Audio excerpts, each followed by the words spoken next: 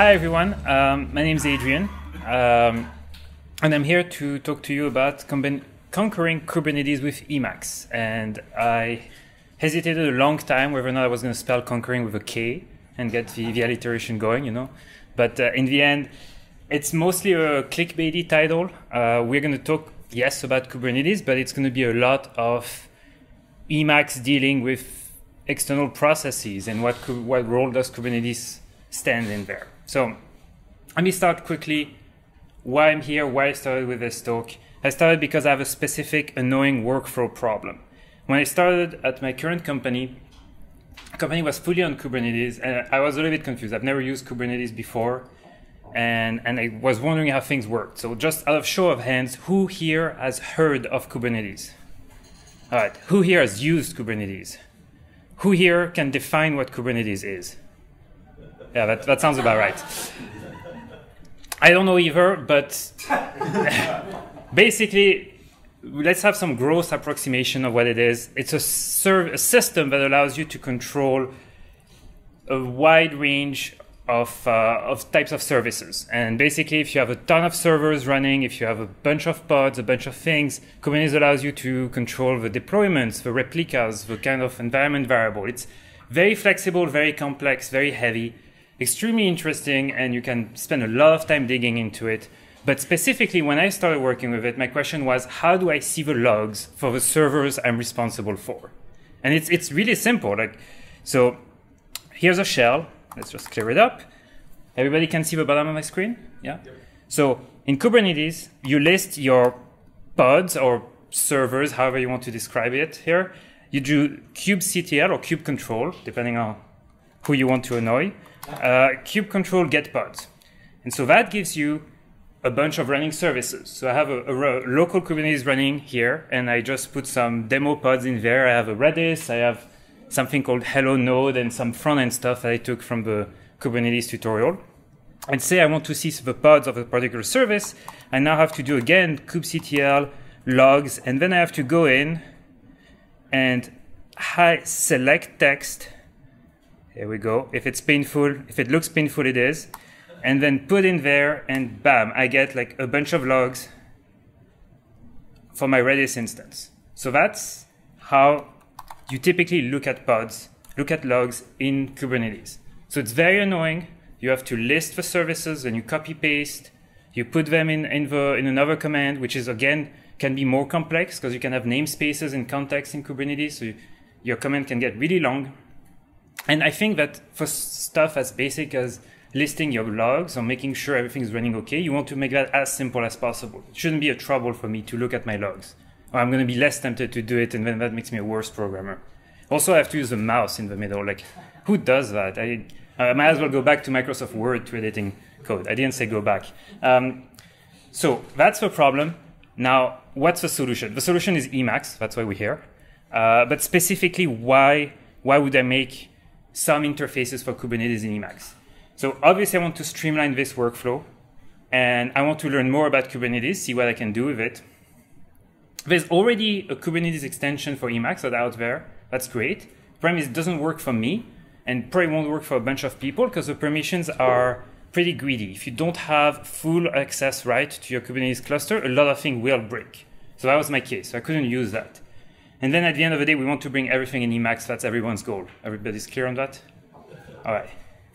So what are the things that I discovered on my journey to get my logs from Kubernetes inside Emacs? What are the key takeaways from this? Why you should listen to me? So I derived a major mode, which I didn't know how to do before. I learned about interacting with sub-processes in a meaningful way in Emacs. And then I found a lot, and I looked around a lot in the Emacs ecosystem and how to provide some meaningful user experience, something better than just like what's out there in like shell completion or whatnot. Anybody has questions on what we're going to see? Pressing question on Kubernetes before we get started? No? So that's pretty much all the Kubernetes concepts you need to follow that talk. Now we're going to go into something much easier, which is Emacs Lisp. All right. So let's talk a little bit about listing pods. The first part is I want to get the list of pods so I can select which one I want to see the logs from. So the requirements as I get the pods, with some naive processing, it doesn't really matter how performant that is. I dump that list into something appropriate in Emacs, and then maybe I derive that into my own major mode, so I can quickly summon it and put it up. So what's the command to get pods? I just ran it, but it's kubectl kubectl get pod. I run that, I have my list of pods. And yes, in case you're wondering, I'm going to do the entire talk in org mode and try to be interactive and show some code. It's the easiest I found. So first pass as messaging that. The idea is we take this output from kubectl and we're going to dump it in Emacs somehow. So the first pass is I'm going to do some dirty shell trick. I'm going to do get pods, remove the headers, remove the top line, and I'm going to keep only the pod names. So I'm going to use awk and just keep the first column. So this is just some dirty bash tricks to get the work done. So I run this, bam, I now have a single column of pods. Now, how do I get that into Lisp, into a Lisp string? So there's this fancy command, this fancy Emacs function called shell command to string, where essentially you give it a command and it's going to return the string output of that command. So if I run it here, I have my this long string, and you see there's a lot of things happening here, but mostly I have all my pod list and I have those \n's in between, which are the new lines in shell. So that's now a Lisp string. How do I turn that into a Lisp list? Lisp list. Try that one. So again, I'm going to use another function. It's the split string function.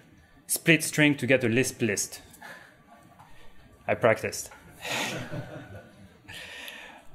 So I'm going to split the string at every new line, and that's going to give me a Lisp list. Let's do this. Bam, I have my list. You notice, if you're very careful, at the very end I have some empty string.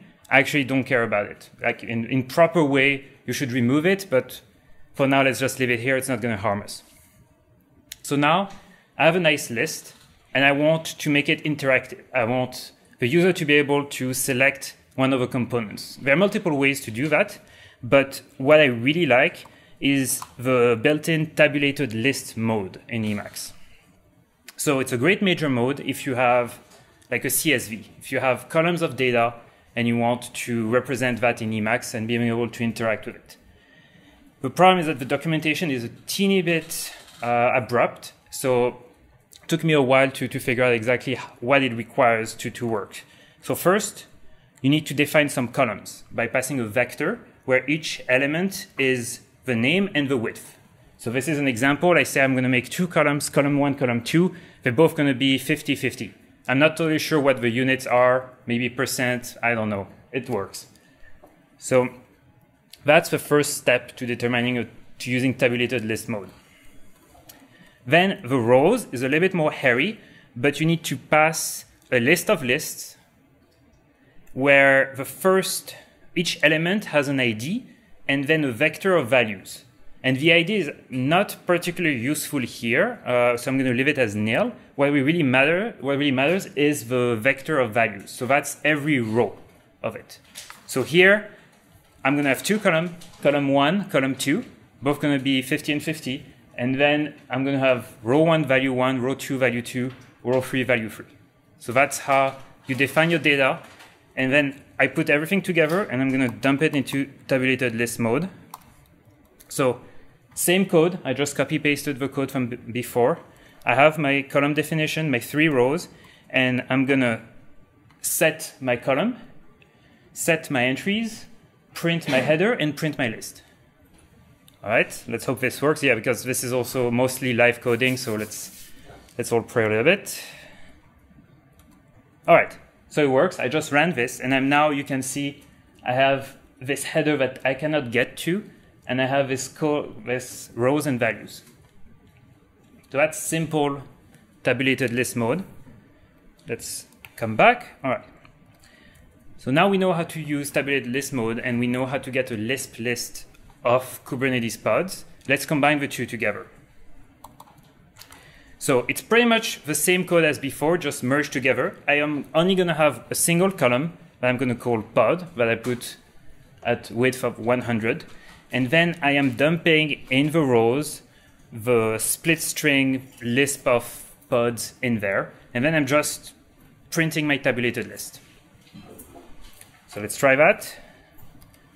And now, here we go, tabulated list with a list of pods. So I have my 3 pods in a nice format. Everybody's happy. Questions on that?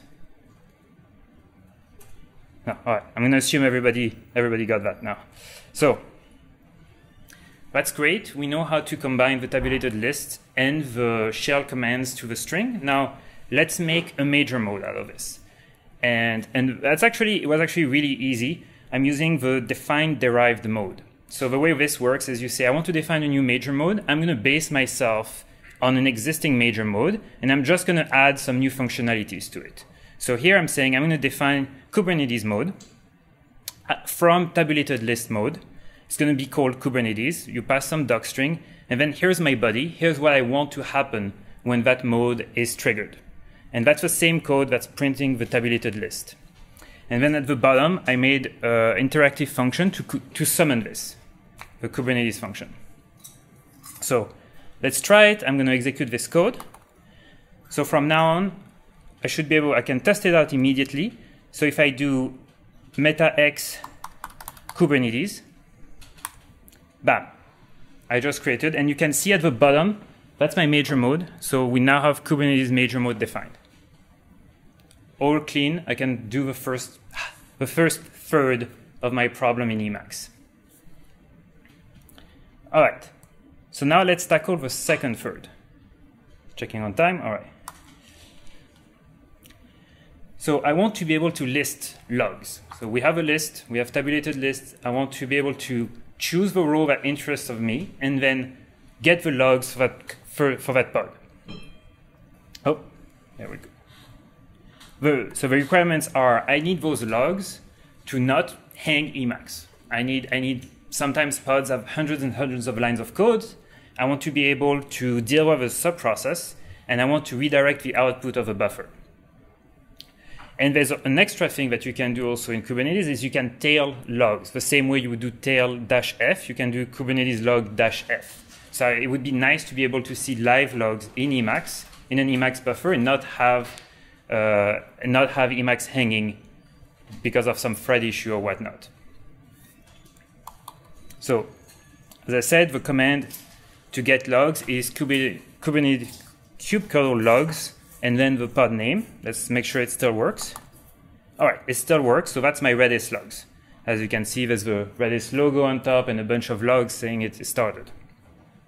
All right. So now, why can't I just take this command and dump it into my shell command to string? Why won't the naive way work? That's in some fine prose, it's may performance. As I said, you can have a bunch of these logs. You can have hundreds and hundreds of lines, and that's going to really kill your session in there. So I had to dig into how to properly interact with external processes and what actually the shell command to string function calls underneath. And so in Emacs, the proper way is to use the call process function. It's pretty simple. You pass it an executable you want to run. Then don't worry about this value. Then a buffer name, which I'm going to call kubectl logs. Then another value I don't care about. And then from there on, it's just a list of arguments. So what I want to run is kubectl logs and my pod name. It's going to dump that result into a buffer, and I'm just going to show that. So let's try it out. Let's see if it has the same effect. Yeah. So I just summoned to a brand new buffer called indeed kubectl logs, and I have my Redis logs in there. Now, I said we also have a -f option to live follow those logs. How do we do that? Because call process will just call the process, wait for it to terminate, and dump the output in a buffer. So there's a converse function or sister function called start process, which is async. So this time you give it a process, a buffer, and your list of arguments. And process is just a unique string that Emacs will use to identify that.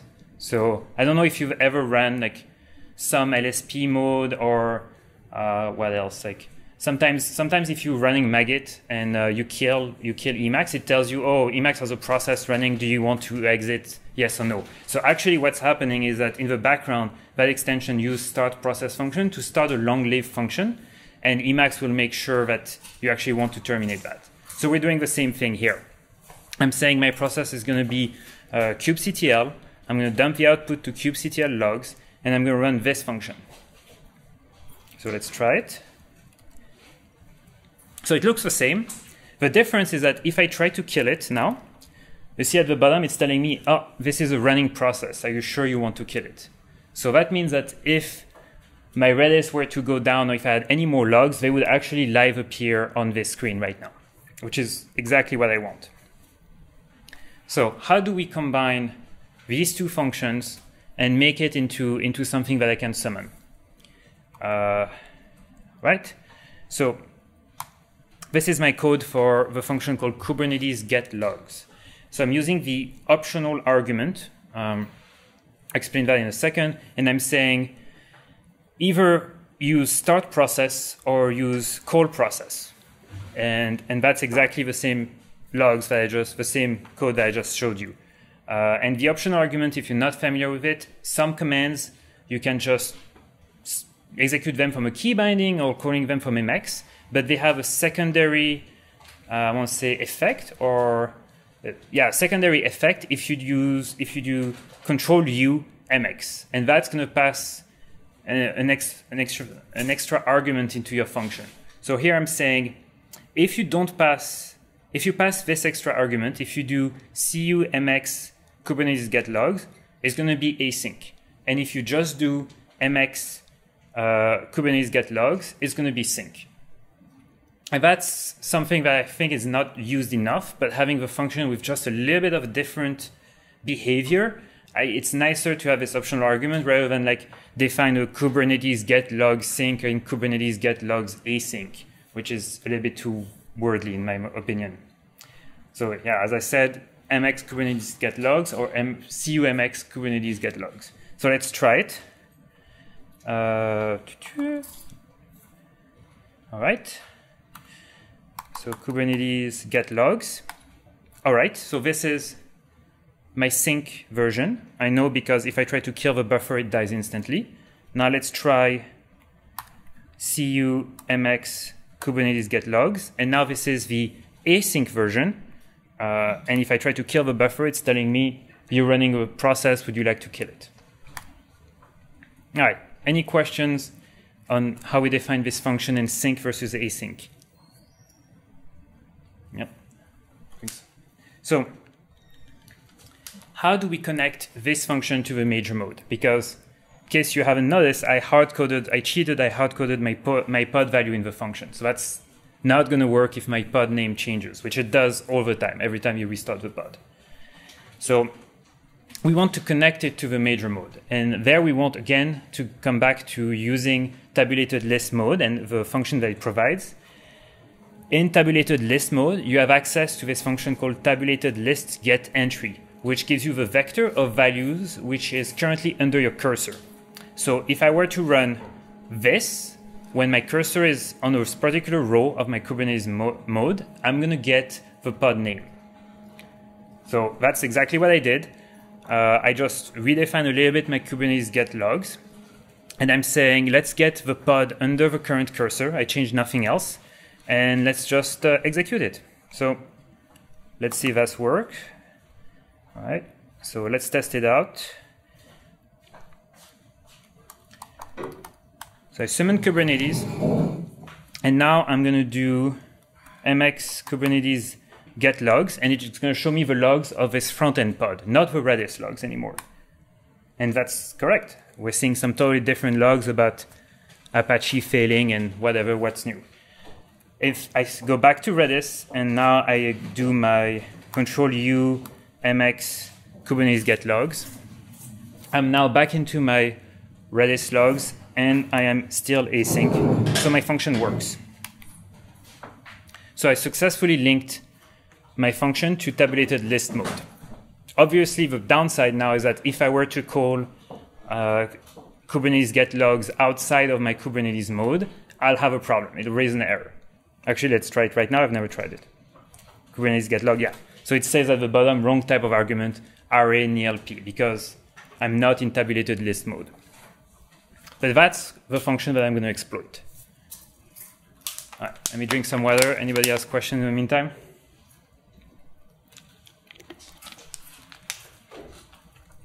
Wonderful. I'm definitely not running out of material anytime soon.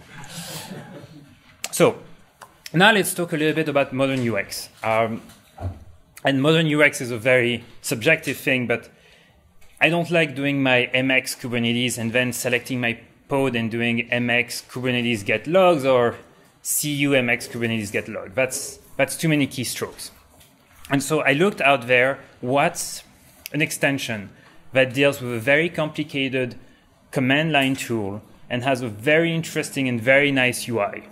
Anybody wants to take a guess as to what that is? Oh, Magit. It's Magit, yeah. So how does Magit do it? We have a meaningful UI for users to interact with major modes, and they use transient. So if you don't know, transient is the successor of Magit pop-up, I think it was called, which is essentially that little menu that pops up when you're in Magit and you decide to push your branch.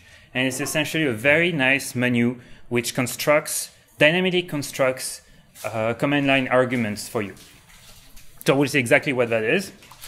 And it's a great project. I love it. There is one teeny problem with it is I found the documentation, the manual, a teeny bit too dry. So actually I had to read a lot of Magit code to understand how transient was used. So I'm trying to condense that here with an example. What's a simple transient function?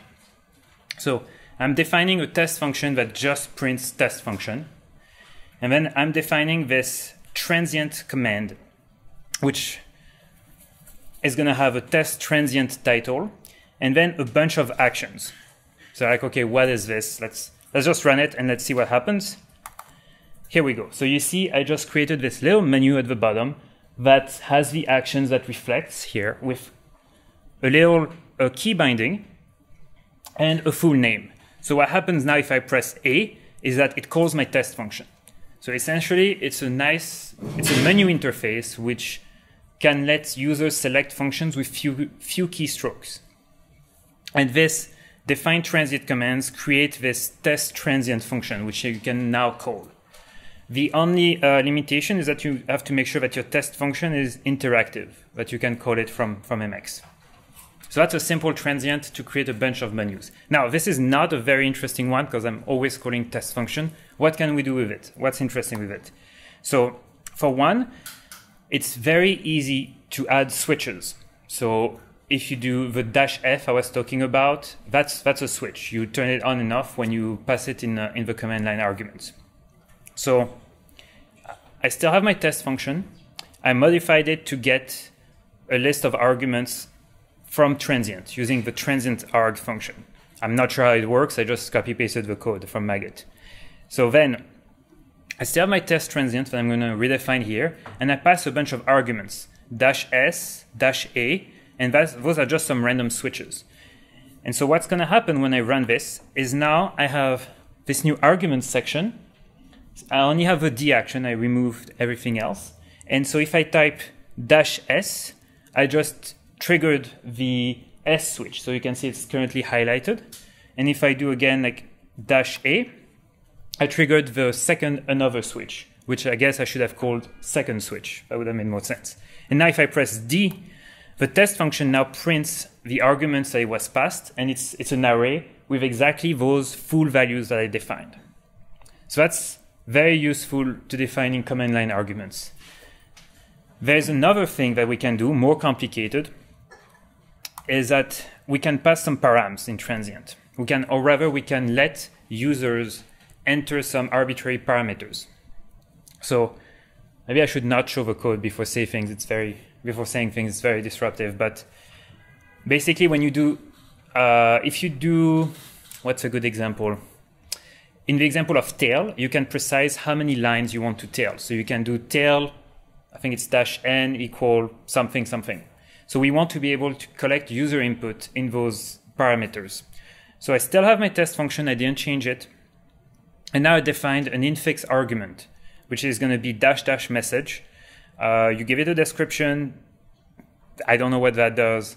Short tag of -m, so that's going to be what the user selects to trigger that parameter. And the actual argument that's going to be passed to your function. And then I just added this test transient -- message to my list of transient command. And let's run it. So I still have my switches that I can still trigger. But now if I do -m, I now have this little input in there. And I can type whatever I want. Okay, so now as you can see, I'm locked in -- message equal hello. And if I press D, all my arguments with the user input were passed. I think, so that's pretty cool. I'm a fan of this. And in case you're wondering, it also has memory. So if I do -m again, it preserves my last input. That's a really nice thing. And Control G to quit. All right. So now we know how to define those nice menus, which I think makes a lot of sense in the context of what we want to do. What should be our transient, our Kubernetes transient menu? So we want to get logs, follow those logs with -f. We want to be able to specify the tail length. Maybe I'm not interested in every single message that was ever published. Maybe I only want the last 100. And I want to be able to combine those. I want to be able to say, I want the last 50 message and keep tailing. So that's exactly what I did. We have the --tail infix argument, which is exactly what it is. Then my transient is going to have the -f as a simple switch, my tail infix, and then I'm going to have a single action for now. It's L to logs. And you see, I am triggering Kubernetes get logs on the L key. So let's try it. All right, that looks pretty good. So I have -f, I can trigger that. I have -tail. Oh, here we go. And so I can specify I want 100 messages. And then I have L to finally trigger my Kubernetes get logs. Bam, error. We didn't connect everything together. So let's try that. But at least it looks good. And that's what we want to do. So we now have to go back to update our Kubernetes get logs function to take those arguments from transient. So that's exactly what I did. We are reading those arguments the same way my test function was doing it, from transient args, passing it the Kubernetes transient. So now args is now a list of parameters and switches. The other thing I'm modifying, instead of splitting my logic if you pass an optional argument or not, I'm looking if -f is in the list of arguments. If you have it, you want an async process. If you don't have it, you want a sync process. Maybe there are better ways to do this, I'm not sure. And then at the end, I'm now passing those args, that arg list, to my function. I don't have to worry, and it's also pretty neat because if you want to add some more arguments tomorrow to Kubernetes, if there's other options than -f and tail that you want to add, you essentially don't have to modify that Kubernetes log function. You just have to modify your transient. So let's try it. All right. Last thing before we actually trigger this transient mode, we want to connect such that this transient is easy to pop up when we're in Kubernetes mode. And that's done easily by defining a mode map. So my mode is called Kubernetes mode. So Emacs by default, if you define a Kubernetes mode map, is going to assume that that's the key map you want to go by when Kubernetes mode is activated. So here I'm going to define the L key to my transient. So if I do L, it's going to show my transient. And from that on, if I do L again, it's going to just show me the logs of a pod under the cursor. Let's try it. All right. Hopefully this works. We try everything out. Kubernetes. All right. So I select my pod. I'm under my Redis pod, and I'm not just going to press L. It's undefined. Wonderful. 1 second.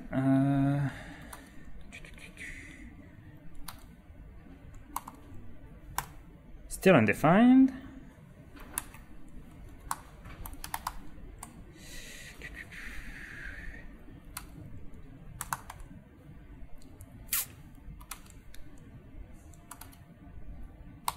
Here we go. Did not believe that worked. So I have my transient connected. If I do L on top of my Redis pod, I have the options I just defined. I do L again. That's my Redis logs. Now let's try some switches. If I do L, tail, and I precise I want only the last 5 lines, I'm not going to have the Redis ASCII logo anymore. Let's do that. That seems to work. Let's combine everything. I want to follow those logs, and I want the last 5 logs. Here we go. And so now, if I try to kill the buffer, indeed it's a running process. I am live, and I'm tailing the last 5 lines. So I finally accomplished the experience I wanted, and I don't have to use my mouse anymore, which is great. Let's kill that. Here we go. So, with some time to spare, let's get to the conclusion. What did we see? What could be improved? So that's, sure, I'm going to get some comments on that. Obviously, you should not use awk or some ugly command line arguments to get your list of pods. And while you have all those columns about your state of your pods, it would be nice to expand and have more than just the pod names in your Kubernetes mode. That's one thing. You also want, in general, better error handling. I said that if you summon the Kubernetes get logs command in not Kubernetes mode, you're going to have a problem. So let's try to be better about that. Removing, obviously, all the hard-coded values, allow some customization. So I said like you probably want a default tail mode, a default number of lines you're going to tail, or people are going to forget and they're just going to bust their Emacs session. And then it turns out it works pretty well with get logs. So why not expand and do a bunch of other services? So we can describe pods, we can describe services. So that's where I'm getting. I even actually expanded the logs to do full deployments from Emacs to Kubernetes. And then a list of resources on what I just showed you. This entire org mode file is a gist, I don't know, whatever. It's out there, so I'll make sure that it's posted in the meetup. You can see all the notes. I also have the complete code of everything you just saw, but hopefully a little bit cleaner with every single Kubernetes function I implemented using that. If you want some doc on processes, it's inside Emacs. The transient manual, although a bit dry, is very complete. It's up there. And then finally a Kubernetes cheat sheet. And I don't know how to spell Kubernetes. All right. Yeah, and I think that's pretty much it. So does anyone have any questions? What happened when it wasn't defined, or how did you fix that? What wasn't defined? Oh, you tried to run the LL. It's because I've been running this thing. It's because I've been running the presentation over and over, and there's probably some collision with the mode map. So actually, I deleted the mode map and I redefined it. All right. Then in that case, if we don't have any more questions, thank you, everyone.